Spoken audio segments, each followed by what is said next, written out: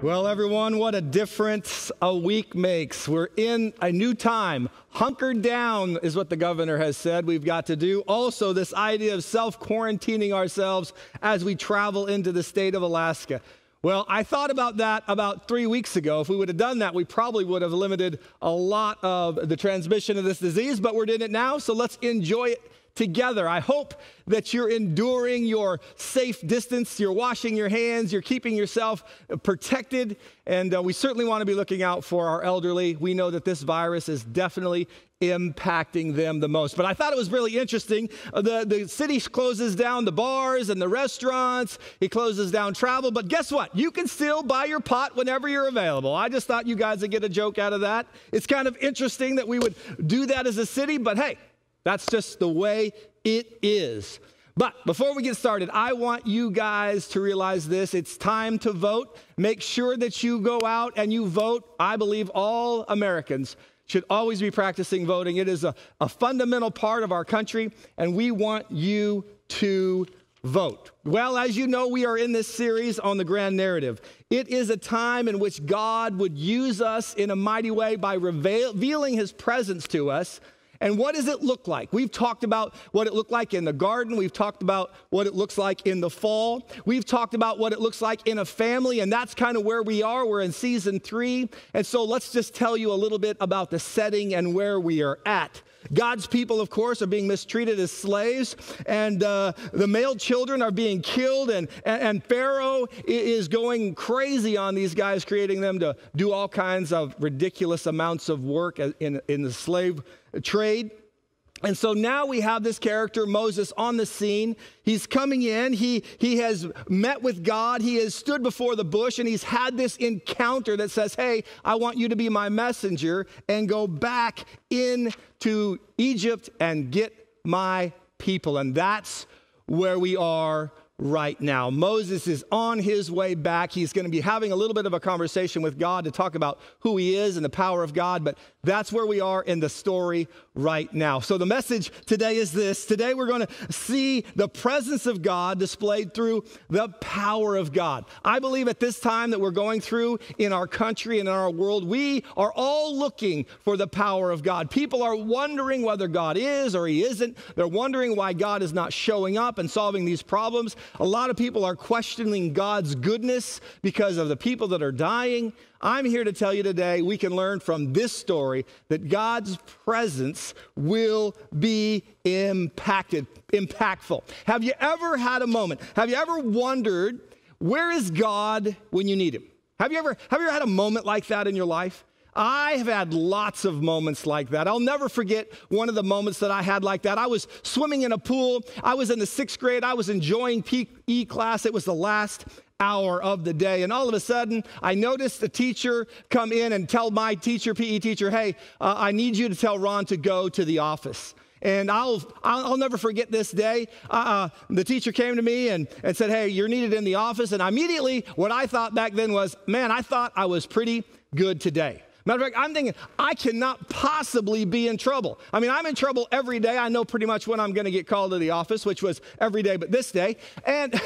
But the truth is, I knew there was something different. There was something different about today. So as I'm going to the principal's office and getting ready to face the judgment, I noticed my Uncle Jess. He was actually my cousin. We called him Uncle Jess. He was in the room, and immediately I could tell by the look on his face, something was different.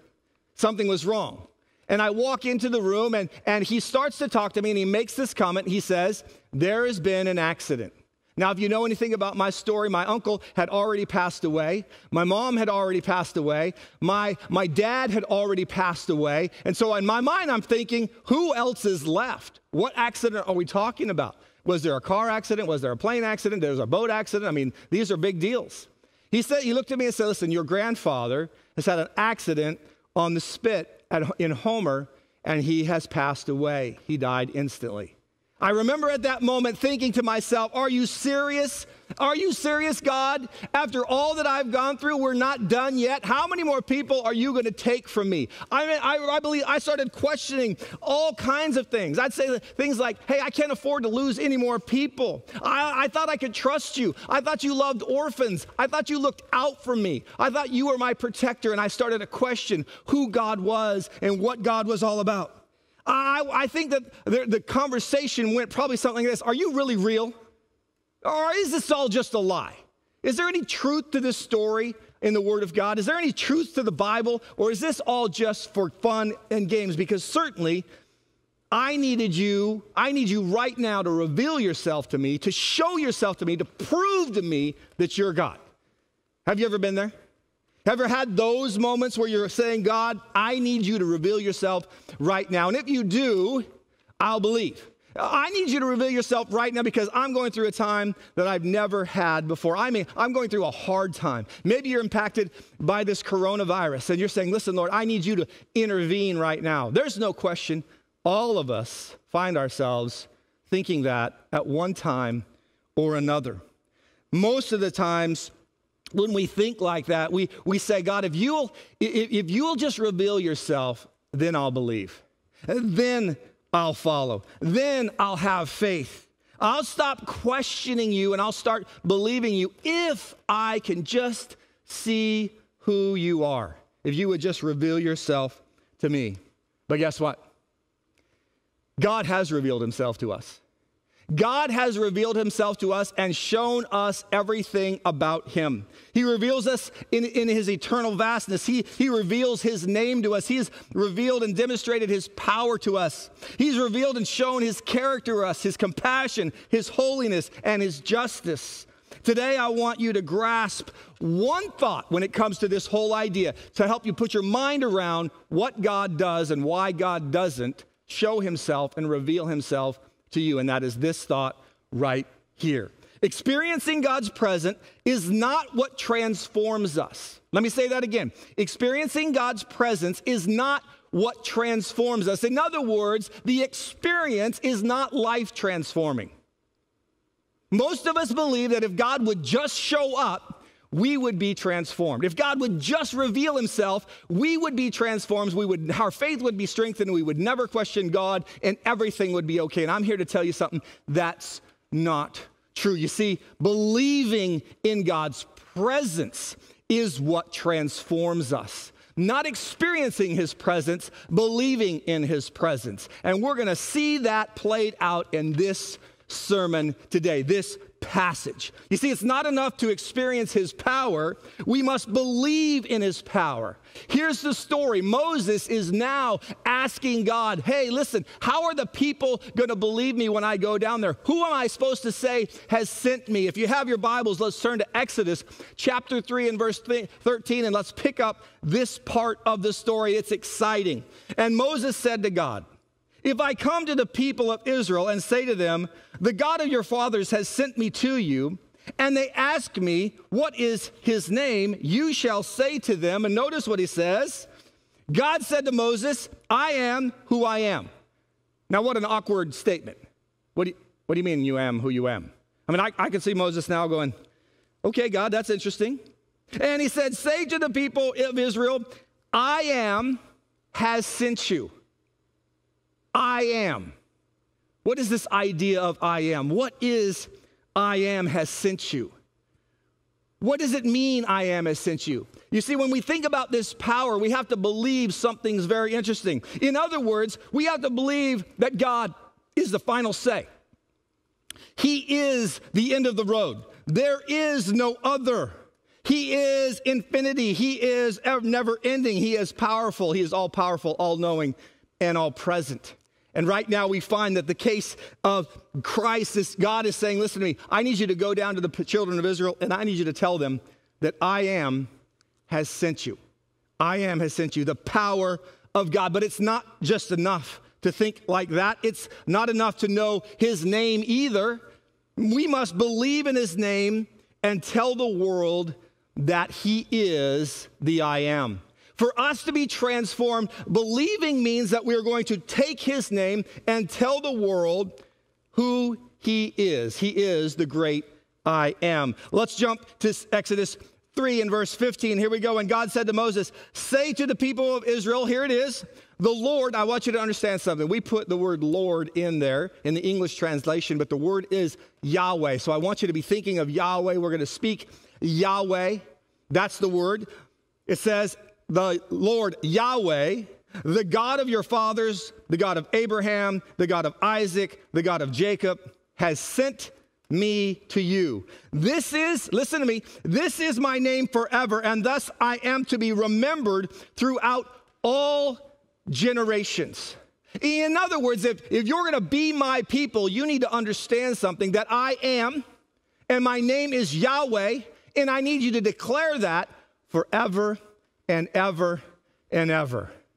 Wow. Wow. Think of what that means.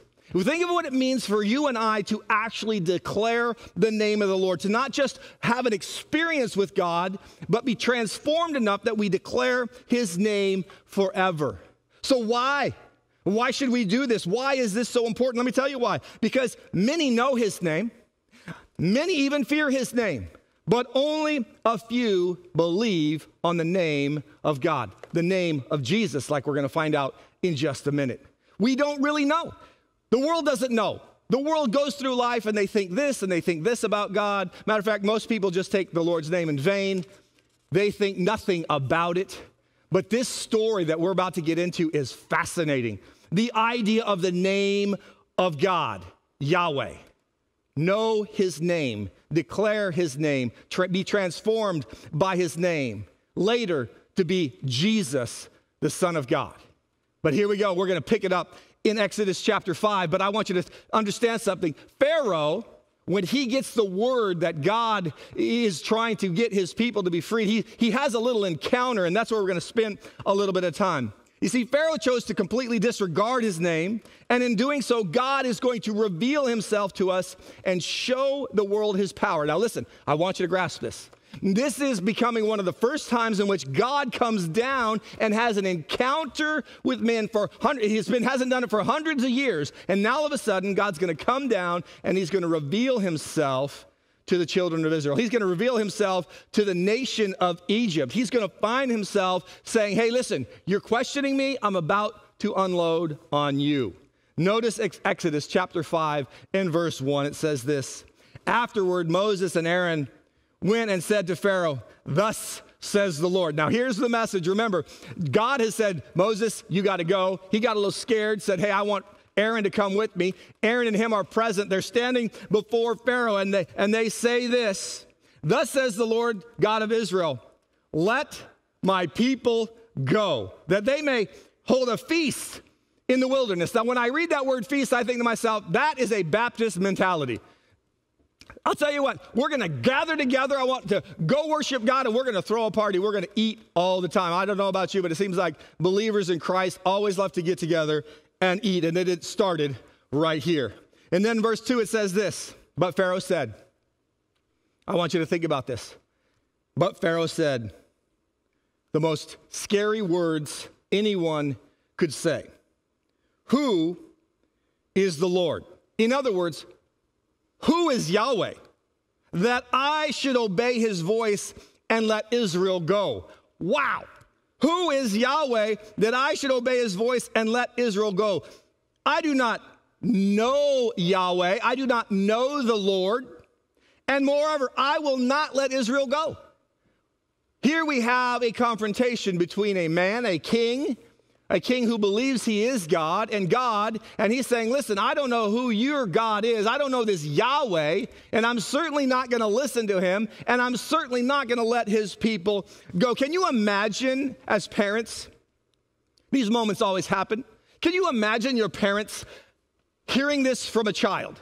Hey, Mom, I don't know who you are, but I'm not listening to you, and I'm not going to do anything you say. We would be in shock. As a matter of fact, when we hear those words out of some kids sometimes, it blows my mind. We see it more and more prevalent today in society where kids look at adults and they're like, I don't know who you are, but you can't tell me what to do.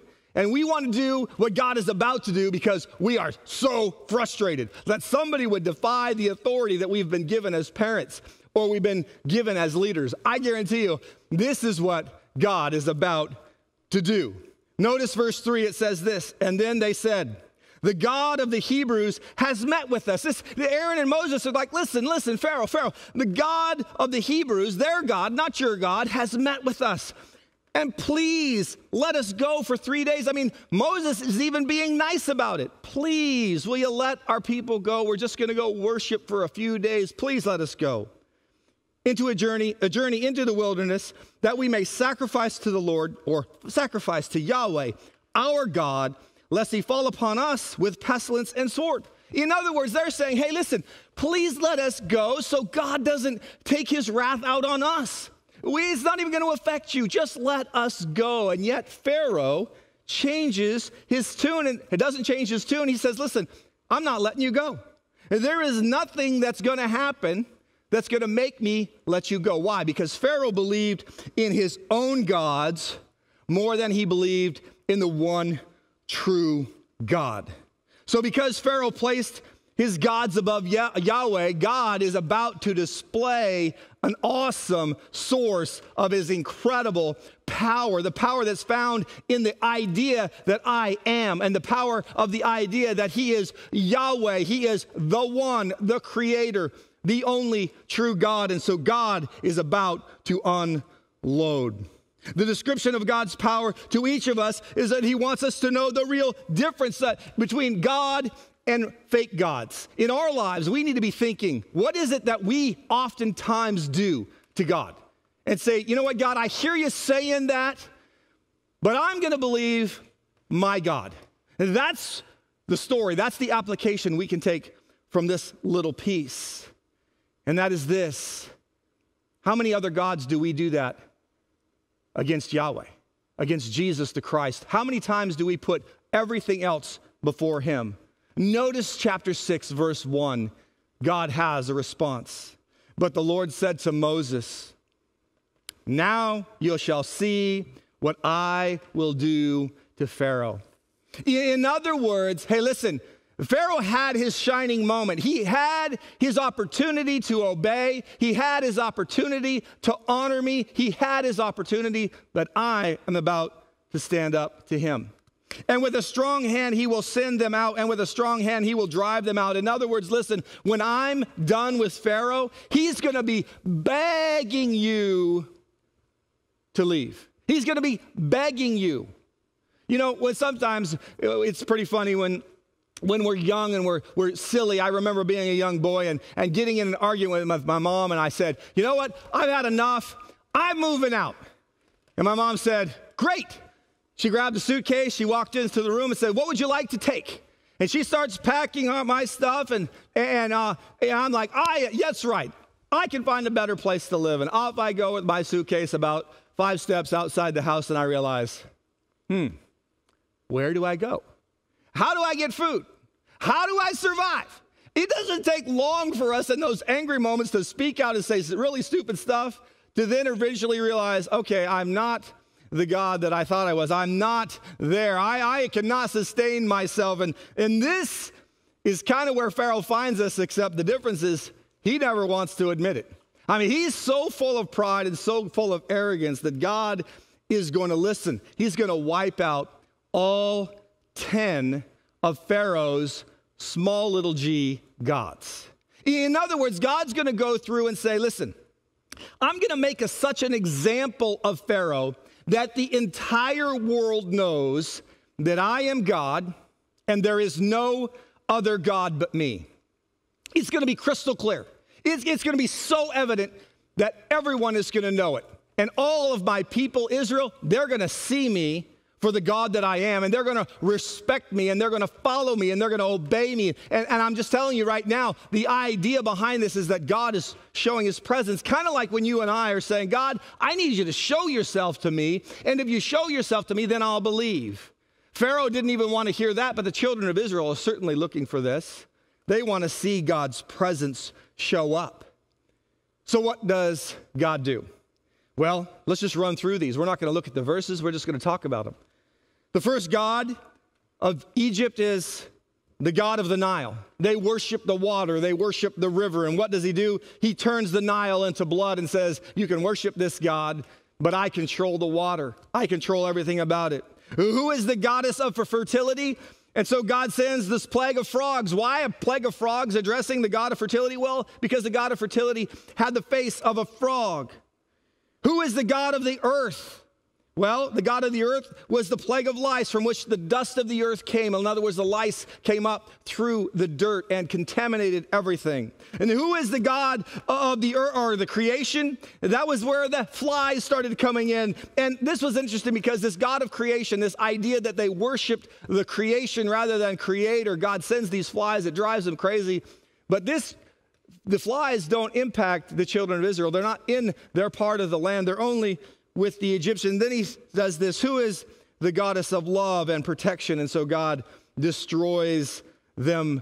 He kills all the livestock. You say, why does he kill the livestock when he's dealing with the goddess of love and protection? Well, because that goddess had the head of a cow, in which we will see later on that the children of Israel even turn to this goddess of protection when they are out in the wilderness and they find themselves away from God while Moses is up in Mount Sinai.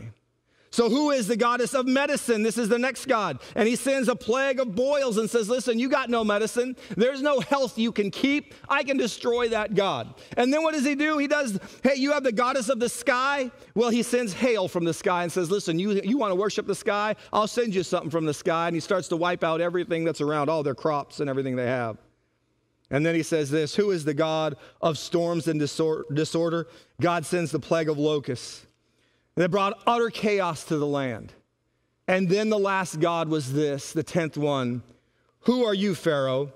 You foolish and selfish proclaimer that you are God. In other words, in that day, Pharaoh was looked at as a worshiper of God. He was the worshiped. He was one of the sons of supposedly the sun god, and he represented God himself. So here Pharaoh is, he thinks he's God. He's having a cocky moment. He's having a moment where he thinks he's got it all under control. He's telling Moses and Aaron, hey, listen, I don't know who your God is, and I'm not going to listen because I have a list of 10 gods. And what does do? God systematically, absolutely destroys every god that Pharaoh has, to the point that he comes to the last one himself and says, listen, I'm the real God. I am the one true God, and because you will not worship me, you will not obey me, I'm going to take all of the firstborn sons in every family of the land of Egypt. Except God made a way for the Israelites to escape. He created the Passover, this idea in which innocent blood could be shed across the doorpost so that the death angel would walk past. And so the Israelites hear the proclamation from God that God is going to destroy all of the firstborn. And God gives a way for the Israelites to escape this. And all that do, listen, all the Israelites that put the blood across do not lose their sons. They immediately, by doing so, acknowledge that they are not God, but that God is God. Yahweh is the one true God, but the Egyptians don't do so, and all of their sons are killed. All of their sons are wiped out. What a story. What an idea. This concept, this idea that somebody could defy God, and God says, listen, I'm going to reveal myself to you, and when I do, fear and trembling is going to come upon you. That's exactly what has happened here. As you know the story, if you don't know the story, Pharaoh is like, get out of my land. I need you to leave immediately. I need you to go. It was in the middle of the night. It was with haste. Get out of my land. I don't want to see you, just like God had foretold. Israel was going to be let go, and they were going to be given things and property and whatever they had to get them out of the land. And that was what had happened in the story. But the reason why we want to talk about the story is because this demonstrates God's power. It demonstrates that God knows how to back up his name. It demonstrates that he has justice and mercy. In other words, his justice is this: you do not have the authority to go against me. And his mercy is this: that if you would just obey me, if you would just listen, if you would just find yourself following me, I will protect you. Now listen, we would think that this presence that God displayed would transform Pharaoh. We would think in our minds that Pharaoh would have enough. In other words, just like we ask for God to show his presence, just like we ask God, please show up and reveal yourself to me, Pharaoh is living this moment where God has said, well, I'm going to show myself to you, and yet Pharaoh still struggles. How do we know that experiencing God's presence is not what transforms us? Believing in God is. Believing in his presence is what transforms us. Because despite this awesome display of power, Pharaoh wanted nothing to do with God. He wanted to kick the people of Israel out, but he wanted nothing to do with God. He was self-centered, self-absorbed, self-consumed. His life was all about him. When he went through the experience that he did, he turned his back even harder to the heart of God. His heart was hardened. Paul says this in Romans, that God hardened Pharaoh's heart. Think about this. Even our free will can occasionally be altered for God's glory and sovereign will to display his power. And that's exactly what God did here. God turned Pharaoh over to an obstinate and hard heart and said, listen, I'm going to show you. I'm going to give you a harder heart where you're never going to want to repent. But unfortunately, the story doesn't end here. Unfortunately, this story is not really ultimately about Pharaoh. This story is really not about these plagues. This story, I believe, applies to you and I more than we want or want to imagine. It wasn't just Pharaoh who experienced God's power and didn't believe it. Many of God's people experienced God's power here and failed to believe it. Let's jump to the other side, the other group of people, the children of Israel.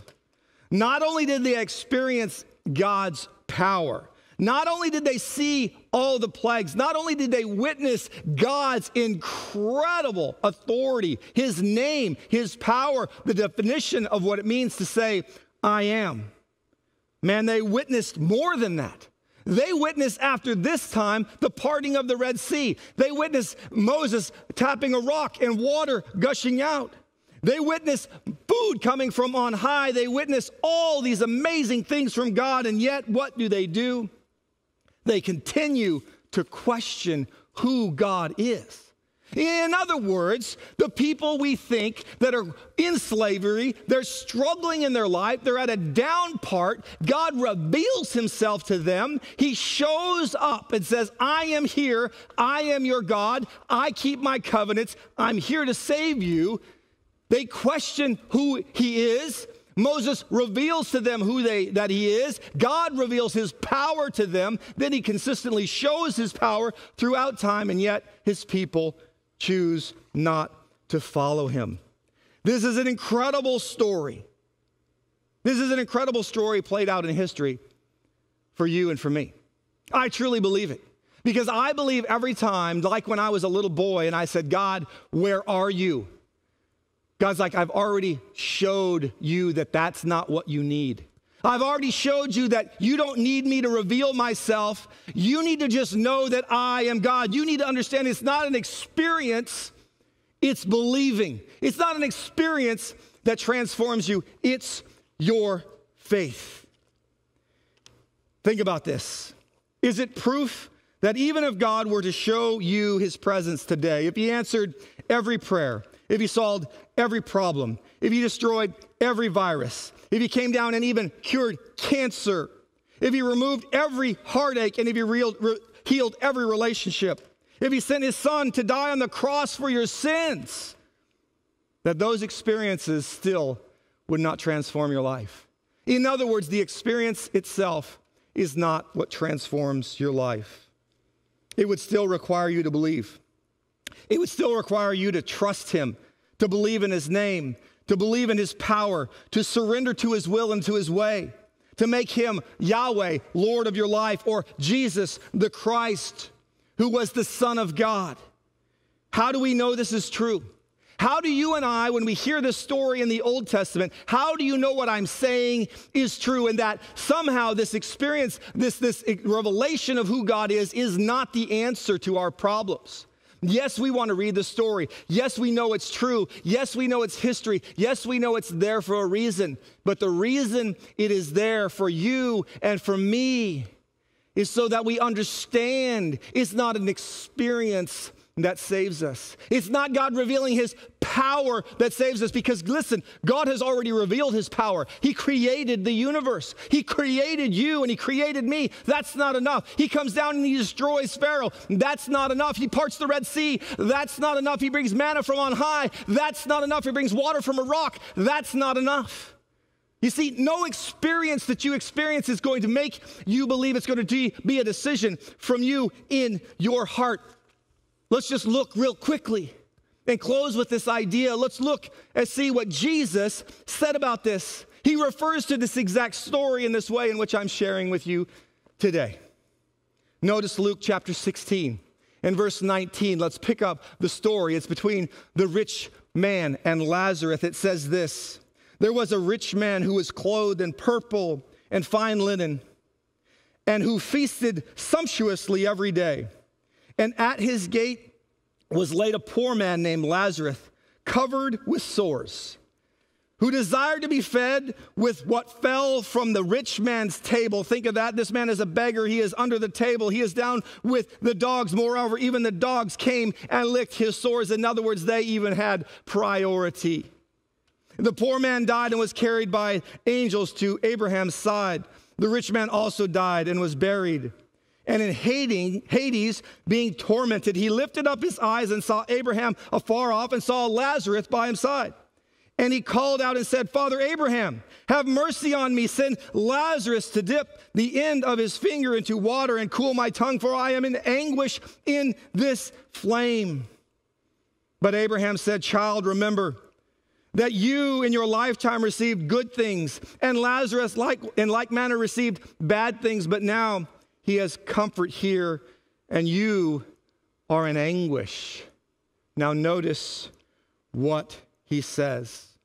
And besides all this, between us and you, a great chasm has been fixed. We cannot get from one side to the other, in order that those who pass from here to you may not be able, and none may cross from here to us. In other words, when you die without Jesus, you go to hell. There is no way to get out. You cannot be restored back. Your life now is what matters. And in verse 27, he says this, and he said, Then I beg you, Father, to send to my father's house. Send who? Send Lazarus to my father's house. In other words, raise Lazarus from the dead and have him go tell my brothers. And this is what he says, I have 5 brothers. So that he may warn them, lest they also come into this place of torment. But Abraham said, notice this, they have Moses and the prophets, let them hear them. They have Moses and the prophets, let them hear them. Notice verse 30, and he said, No, Father Abraham, but if someone goes from the dead, they will repent. Notice this in verse 31, he says this, and he said to him, If they do not hear Moses and the prophets, neither will they be convinced if someone should raise from the dead. What is he saying? He's saying the experience that you're looking for from God is not the answer. It does not matter. It is not a belief in an experience. It is a belief in a God who is real. And this is what the story was about back in this time, when God revealed his presence through the family of his power. And he displayed it to Pharaoh and to all of Israel. He said, listen, I am God, and yet the children of Israel even reject him when they witnessed it. And that witness is an example for us that says this, even if we saw God do a miracle, even if tomorrow he came down and cured all of the coronavirus, many would still not believe. It would not be enough for us. It would not transform who we are. See, God has demonstrated his power. He sent his son, Jesus Christ, to this earth. And Jesus healed the sick. Jesus walked on water. Jesus calmed the storm. Jesus raised the dead. Jesus raised himself from the dead as a witness and a testimony hundreds of years after this event we see in Genesis, to prove again, to give mankind another example of his power. And still, we do not desire to live. If you're here today, I'm here to tell you something. If you're listening on the television or on social media, I want you to understand something today. You're not looking for an experience. You need to have an encounter with Jesus. You need to have a moment where Christ is someone you believe in. The Bible says this, if we confess with our mouth, in other words, it's not an experience. If we confess with our mouth the facts that have happened, we confess with our mouth that he is Lord, and believe, trust with all of our heart that he has risen from the dead. He has power over death. We shall be saved. You see, our experience with God has nothing to do with our relationship. It's not going to transform you. I need you to understand this. When we think of God's presence in this family, it's about our faith. Do you believe it? Do you believe it? Because only those who believe will be saved. You look at the children of Israel, God used those who believed. Moses believed. Abraham believed. Isaac believed. Joshua believed. And they lived a faithful life. Well, listen, I want you to think about that. Do you believe in his name? Have you called upon the name of the Lord? I hope that you will today. I hope that you'll take this time to put your trust and faith in the name Yahweh, the Son, Jesus, who can take away your sins and my sins. Because if we do, listen, if we believe this in his presence, in the presence of Christ, in the presence of God, we will love God and love others. We will share with others who he is. We will live a life with faithfulness and purpose. We will grow closer to him each day. We will serve our church, family, and our community. We will be generous people. We will not be hoarders. We will be standing out in this crisis that we have here in America and in the world. Are you a believer today? I pray for you so much. I beg you, I plead with you, put your faith in Jesus the Christ. Put your faith in the God of the universe, Yahweh, the I am, the great I am. Hey everybody, Pastor Ron here. Thanks for watching our YouTube channel. Here at ABT, we make a big deal about following Jesus. Make sure that you subscribe and hit our notification bell so that you don't miss any of our upcoming video content. Also, if you'd like to support this ministry, please click Donate Now. Thanks for watching.